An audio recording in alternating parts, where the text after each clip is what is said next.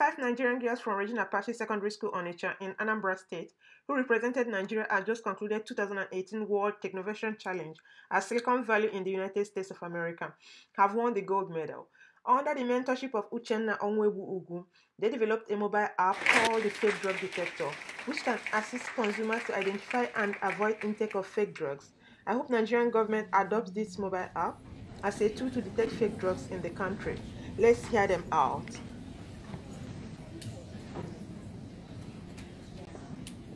Can you say for sure that the medications you are taking have all the active pharmaceutical ingredients it claims to have? And how would you feel if you found out that the medications you are taking are adulterated? We are the Team 7 from Nigeria. We are here to show you what we have for you, but before we continue, we would like to introduce ourselves. Here are my colleagues, and they are: I am Onwuamaegbu, the Public Relations Officer. Jessica, the ideator. Jennifer, the app designer. Vivian, the financial analyst. And Promise, the developer. These big questions become big concerns for us in the developing world, as much as those in the developed world, where the problem of global pharmaceuticals has left a bitter sour taste in our mouth. This problem worth solving.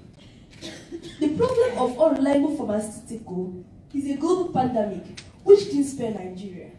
And without safe or genuine drug, both customers and healthcare providers suffer. What are counterfeit drugs? They are drugs that are deliberately mislabeled, without active ingredients, with wrong quantities of the active ingredients and copies of the original product. Other consequences of this crime are that the legitimate pharmaceutical manufacturing company are located abroad. Consumers are unable to differentiate the genuine product from the fake product. How big is this problem in Nigeria? Some years back, 109 children died in cities of Nigeria, Ibadan and Jos, after ingesting a paracetamol-based cough syrup. One of the brothers of my colleague here died because of fake drug. The Center of Disease Control estimates 30% of drugs sold in low-income countries as fake, expired, or damaged, compared to 1% in more industrialized countries. From this data, we can see the roots and sources of fake drug, and that is why we have targeted independent pharmacy or chemists as our first line, because it has the highest percentage of fake drug, which is 68%.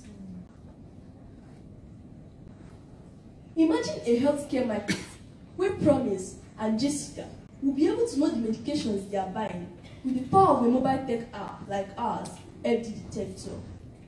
And then imagine a situation where the physicians and providers will be able to have the insight to detect fake drugs before prescription or during dispensary, saving the burden off the neck of both the consumers and providers.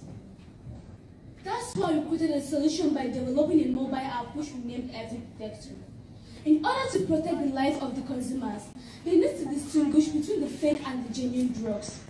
The solution implemented needs to be found on a product itself, and the solution is that all drug packs and packages need to be implemented with a permanent 3D code.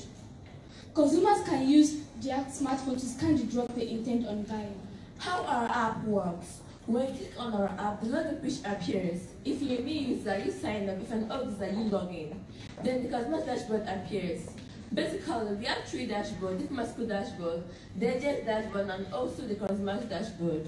In the consumer's dashboard, you can see the 6 categories of drug and learn more about drugs. Then, the main feature of our app, which is to scan drug. When you go to the main feature of our app, you click on the drug status. You scan your drug with your barcode. Then when you scan the barcode of the drugs, when you scan the barcode of the drug, it's going to show if it is confirmed or unconfirmed. It's also showing the expiration date of the drug. We plan to raise funds by donations of pharmaceutical companies. When pharmaceutical companies notice that they do have good sales with our app, they donate because it does not fake sales of their product in the market. It might lessen the value of the product, and customers might find it difficult to buy their product. But if they are rest assured that our app will help them dictate the sales price of their product in the market, they will appreciate and donate. Our projections are milestone. In the next 2 to 5 years, we plan to scale up our intervention of partnering with the NAFDAC and SON. Upon the problem of curbing fake drugs, we plan to extend our solution to detecting fake packaged food items. Together we say it so.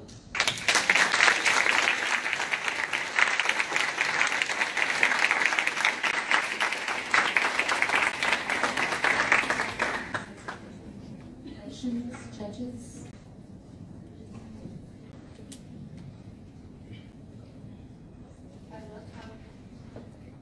Just go ahead and talk. He'll raise the volume.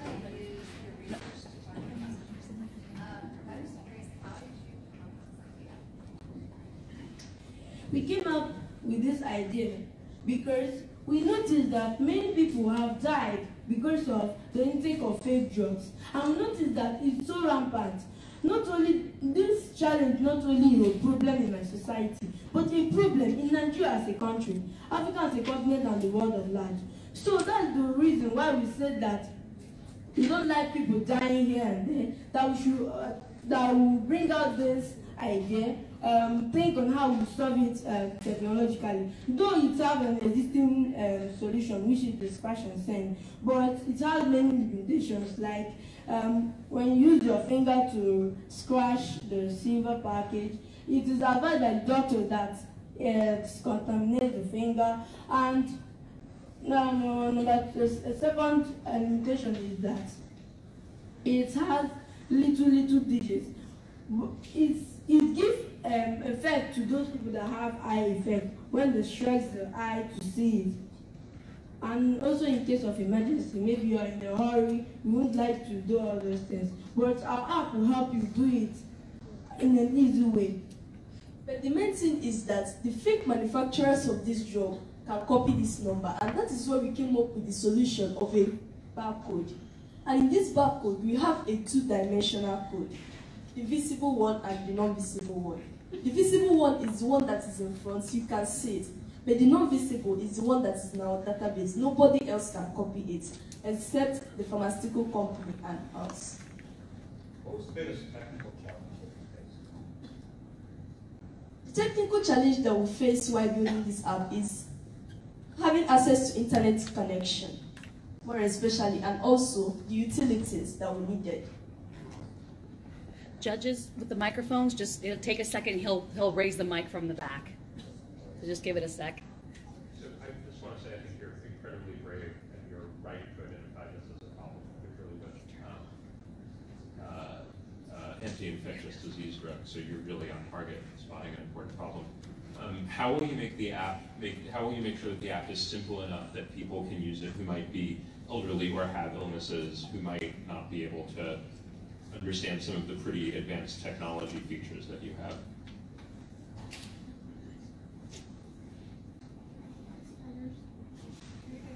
Yeah, how will you make sure that your app is simple enough that people who might be older or have illnesses can use it successfully? If the app is complicated for people to use, we can advertise. Maybe in the television, we can come out and tell people on how to use the app. Like, we tell them that if you scan through your camera the QR code of the drug, then you check the drug to know if it's confirmed or unconfirmed, because that's the major thing that the consumer needs to know. What's the favorite thing of your app? What do you like best? The thing that we like best is the consumers checking the genuinity of the drug, because that's the main problem that we have. They don't know if the drug is fake or genuine. That's why we are losing many lives in our country. I'm super impressed. You guys were amazing. I wonder, are you planning to save the information of if there are fake drugs in case that information could help authorities or something?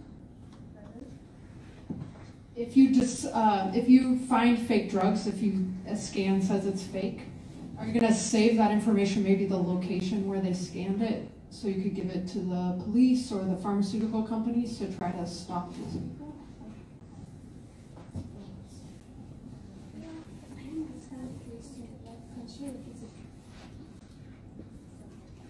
The question is, if there is someone who's scanning the drug and it's a fake drug, is there something in your database that can store where that drug was scanned or who scanned it so that you can get the information on the fake drugs and help stop that problem that way? Yes. In the report section, if you find, like, we have a report section in our database.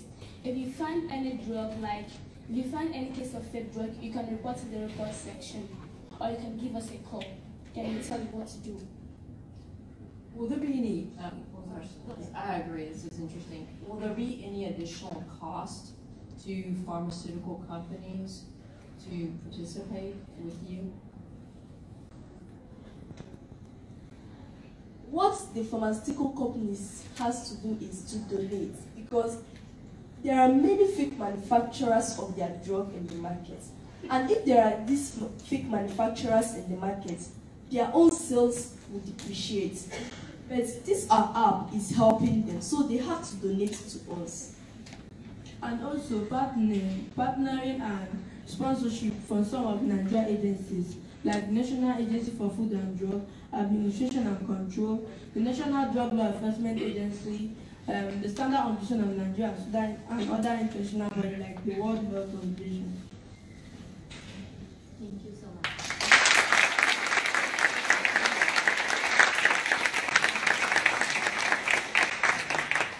So, quick question. I know there is one of you have gone through personal loss and came up with this idea to address this issue. But how did you all come together as a team? Like, how did you decide that since one of your friends has suffered this loss, you all want to form a team and solve this problem? So how did you come up with the process of forming 5 of you in a team together?